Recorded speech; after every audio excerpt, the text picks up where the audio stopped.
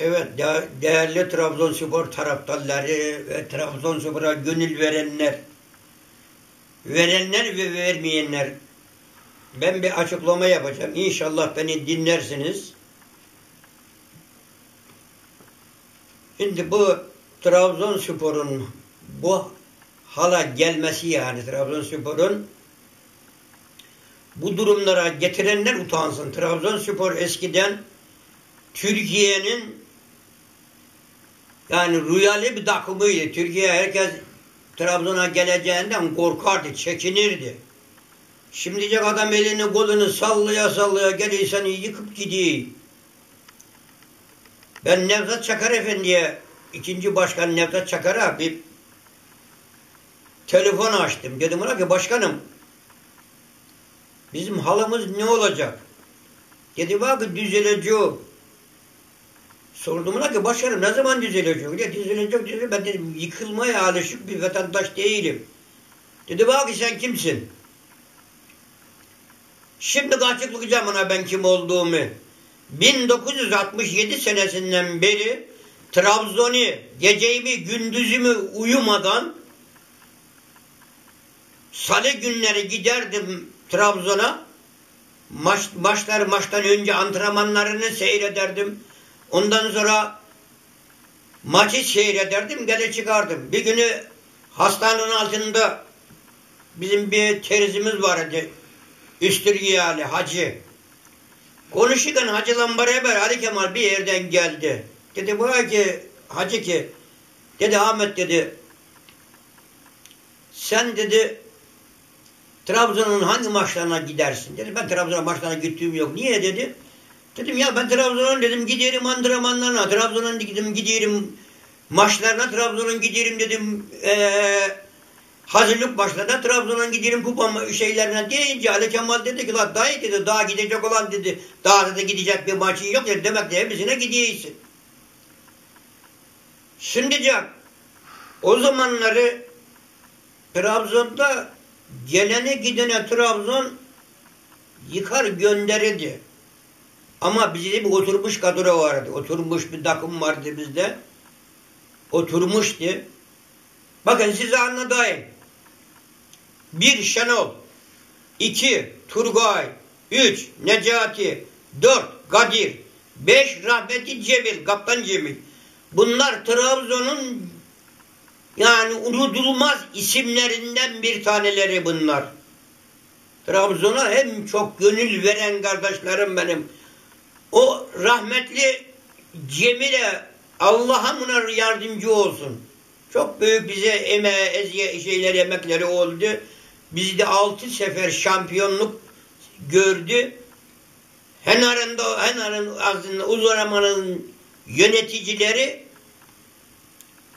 dediler kendine bir kulüp bul. Ulan ne kadar çirkin bir şey ya. Adamcağız bırakın oynasın ya.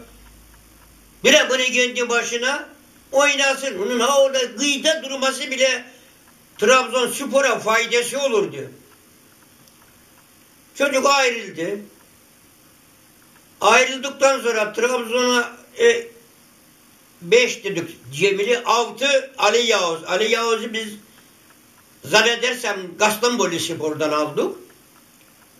Ama bu Ali Yavuz aynı Trabzon'dan bitmiş, büyümüş gibi top oynaydı. 7 Bekir, 8 Hüseyin, 9 Ali Kemal, 10 Necmi, 11 Ahmet. Biz 1973-74 senesinde birinci olduk. 73 senesinde 74'te Fenerbahçe'de bir Didi vardı, Bezilyalı. Bunu çoğu tanımaz. Fenerbahçelileri de çoğu bilmez bunu, yeni gençler. Didi var ya, Didi Fenerbahçe'de. Didi dedi ki Trabzonspor dedi iyi bir transferi yapsın dedi. Seneye dedi şampiyon. Nitekim biz de gittik.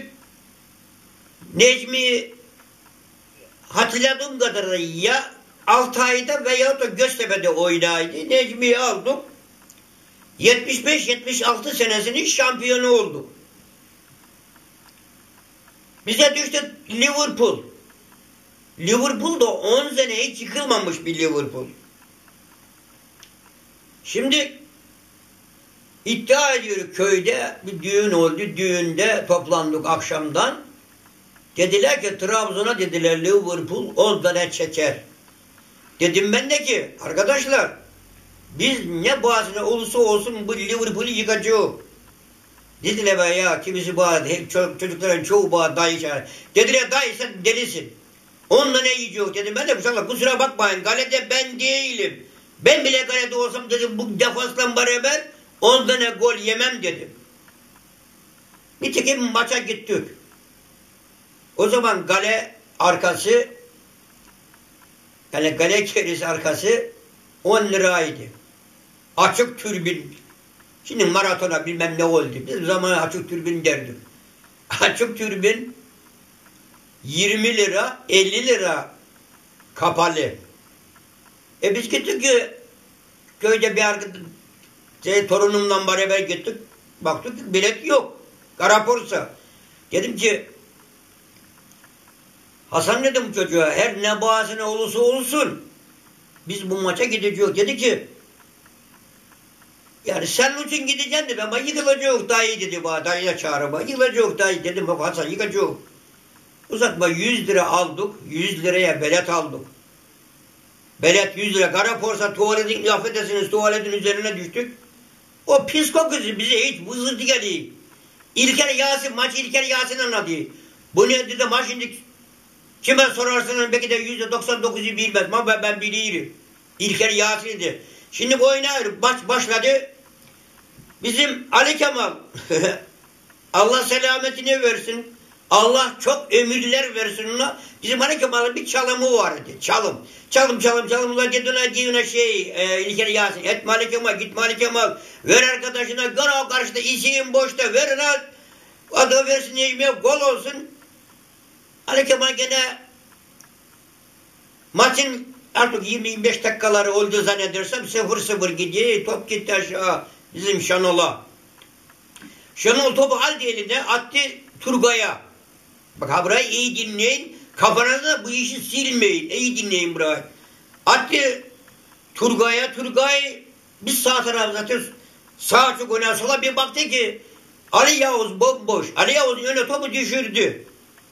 Ali Yavuz toplam bana bir iki adım attı düşürdü. Topu attı Ahmet'in önüne. Ahmet toplam bir iki adım attı. Fazla değil öyle. Çalım yok.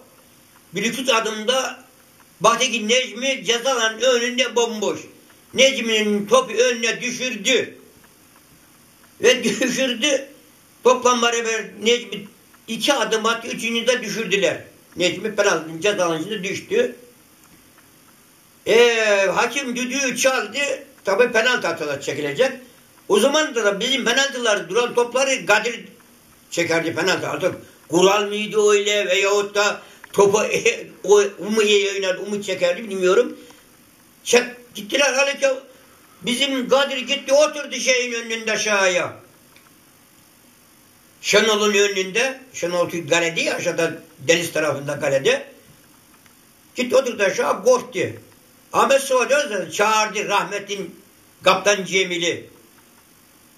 Cemil'e dedi penaltıyı senin çekeceksin. Cemil gitti. Kaleci öyle bir şaşırdı ki kaleci sol tarafa yatırdı, sağından topu filelere taktı.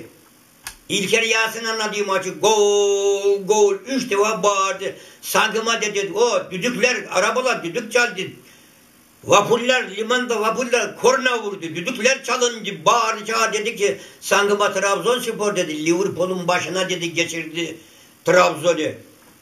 Kardeşim haşinlik topçular o zamanki topçuların ayağıyla attığı haşinlikleri elleriyle de aynı pası oraya düşüremeyler.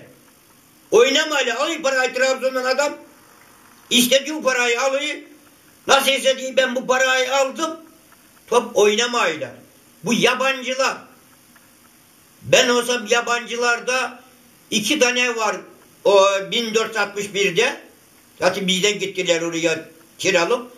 Onlarla bana bir de Adrian'ı bırakırım. Gerek kalan umumi yollarım. Ki tamamıyla Trabzon öze dönmesi lazım. Eğer şampiyon olacaksa Trabzon özel edecek bir. İkincisi bu başkandan, bu Sadi Şener'den Trabzon'u kurtarmaları lazım. Bu yeni gelen adaylara buradan sesleniyorum. Buraya öyle bir aday gelecek ki bundan hesap soracak.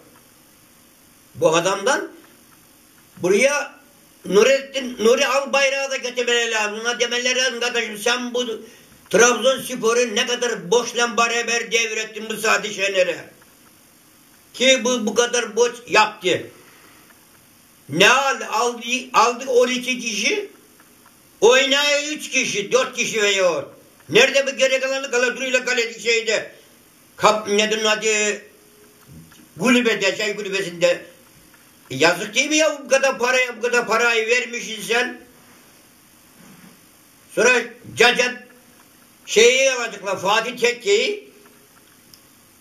Nevzat Çakar diyor ki Fatih Tekke Trabzon'a gelemez. Niye? Fatih Tekke Trabzon'un evlatı nasıl gelemez? O gitti başka. La senin Necmi Felek de gittiydi. Geldi de senin Necmi Felek şampiyon yaptı. O da gittiydi 6 ayda veya Göztepe'de. Havra'yı unuttum. Kusura kimse bakmasın, bu kaç senelik bir iş. Efendim? Gelemez. Gelse Fatih Tekke geleydi.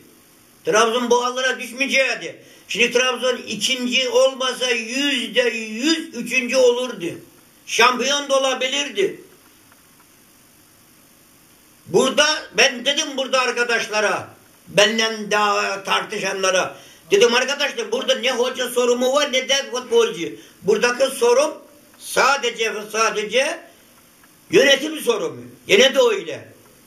Eğer Trabzon şampiyon olmasını istiyorsa ki istiyoruz.